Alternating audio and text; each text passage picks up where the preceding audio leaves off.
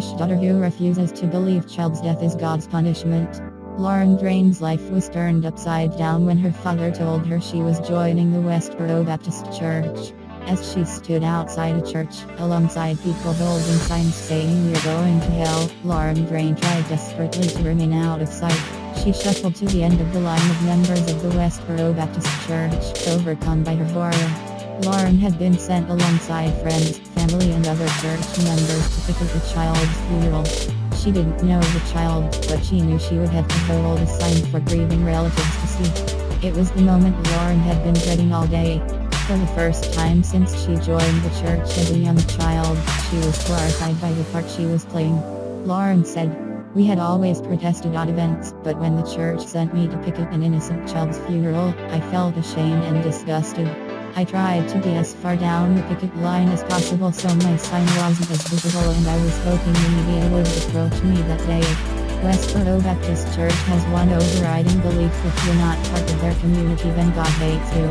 And the death of a child is God's way of punishing you for not following the path of righteousness, something the church is determined to shout loudly to all who would listen. It's the kind of life that many of us think is pretty normal, but for Lauren, normality is something she will never take for granted.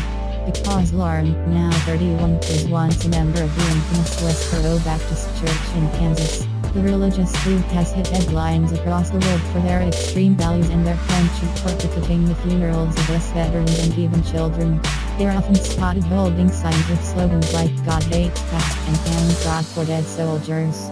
Lauren escaped the hate-filled cult when she was 21, leaving behind her family, including her sister Taylor, 26, brother Boaz, 15, and youngest sister Faith, 13, who had all remained devoted members.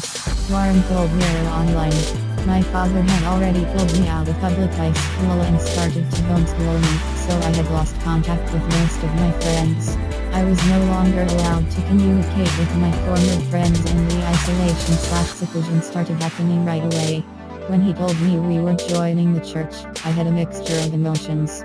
Nervous and curious, but without any options really. I trusted that my father wanted what was best for our family, but I was definitely hesitant, and I had no idea how much my life would change. Before the family could become part of the church, Lauren remembers having to demonstrate good behavior in front of all the members. But then I'd have to come home and picket or protest somewhere with hateful signs and messages. After that, I'd either look after the younger members of the church or go to work before finishing the day with Bible study or a family movie night. There was little to no free time for any other activities. We were expected to be exemplary members of society, at school, at work, and anywhere we went. Standing in the picket line at a young child's funeral, Lauren desperately wanted to escape but was terrified of the consequences. She said, "I knew I was starting to question the beliefs I had been taught, but I didn't talk to anyone else about leaving. I was too fearful I would lose my family to ever try and leave the church." But in a cruel twist of fate, Lauren found herself banished from the religious community for an offense she had barely realized she had committed.